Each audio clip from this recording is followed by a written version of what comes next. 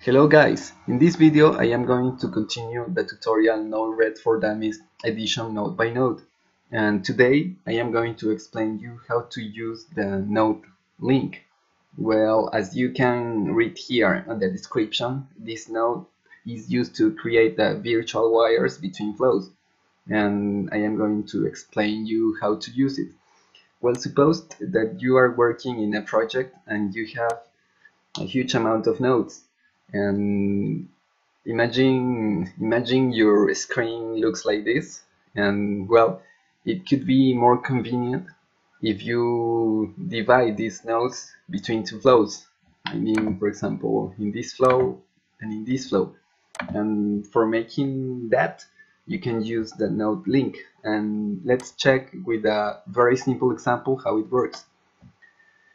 So here, for example, we are going to use the output node, and well, let's use better here the input link node in the flow 2 and the output link node.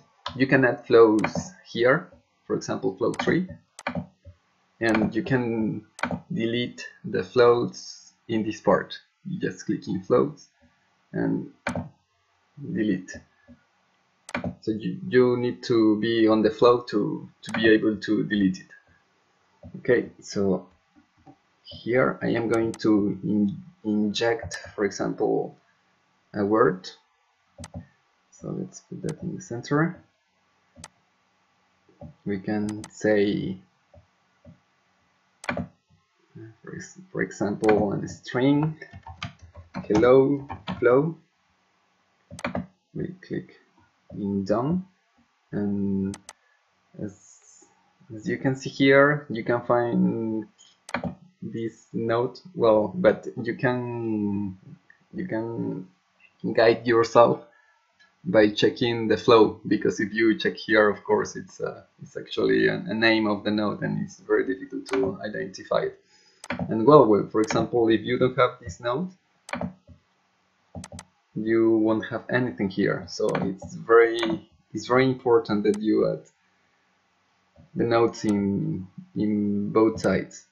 So here you can click here, and we take this, we click in down, and is redirecting the information to the flow 2.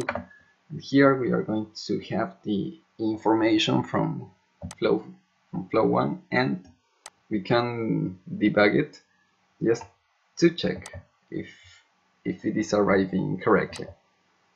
So let's deploy it and check.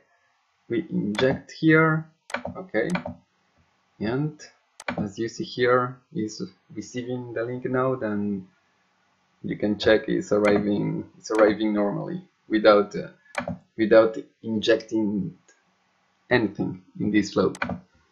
And let's check it with a repeat mode, for example, an interval in every second. Let's check it, and let's delete here. Well, it's already repeating, so you can check there, and just try with a number, so you can check it works as well. So let's deploy it, and yep, as you can see, is node very easy to use it, and it can help you to avoid this kind of screens, and you can be more organized on your project. So that's all for this video. I hope you subscribe and be updated with my videos about all the nodes in Node-RED. Goodbye.